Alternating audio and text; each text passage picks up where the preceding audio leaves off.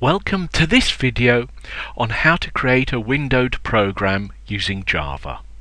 My name's Andy Wicks, and in this program I'm going to show you how to create the simplest interface you can.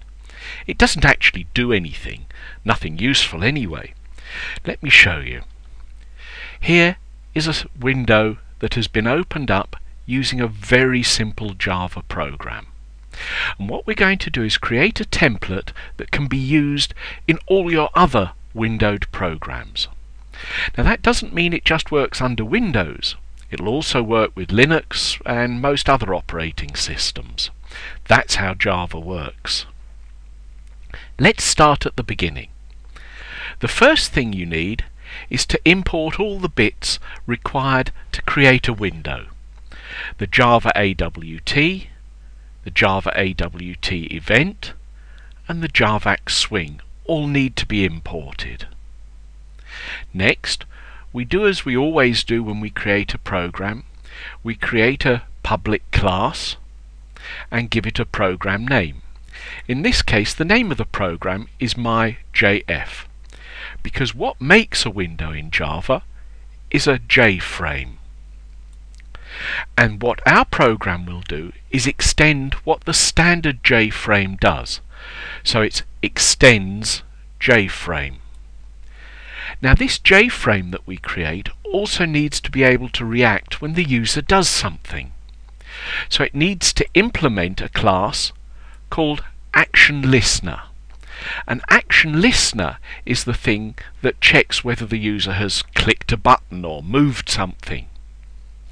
We need to have that there.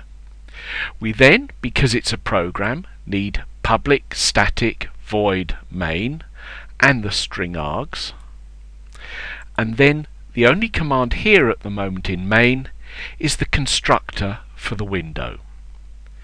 The constructor, which always has the same name as the program, is going to create a variable called fr, short for frame, and it's going to be a new my.jframe. Now let's have a look at the constructor.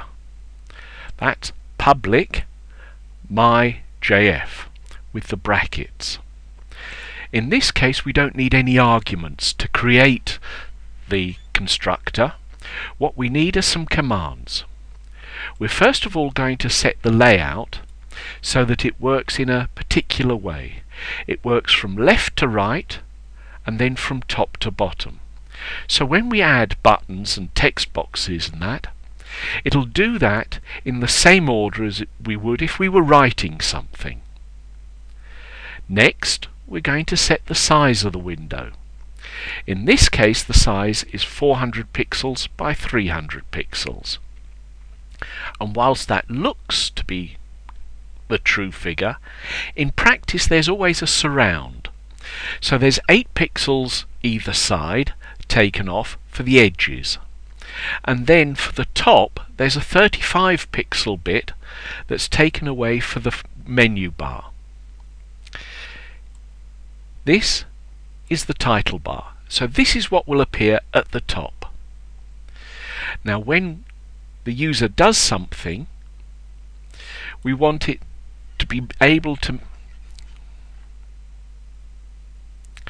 when the user wants to close the program, we need to be able to let them do that.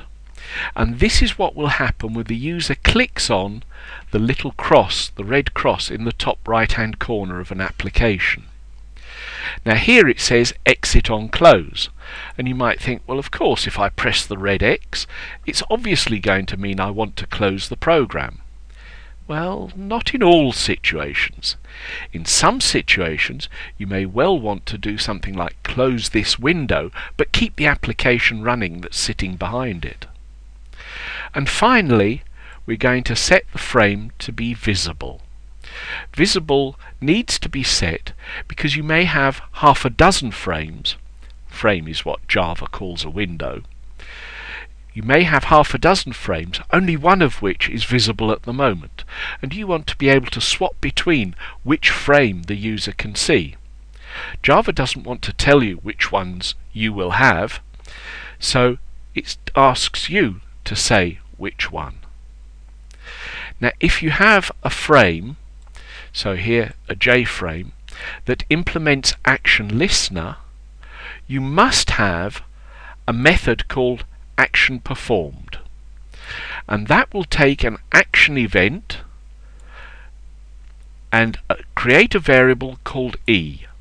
An action event is when the user clicks on something, moves something, when something happens, and it's going to call this event E. You can then write code in the middle of the action performed to say what will happen when the user does a certain thing, and in that way you can ensure that your code works properly. You're going to get a window that appears up here. It doesn't have anything in at the moment, that's for later programs, but it does work, and when the user clicks the red X, the program finishes.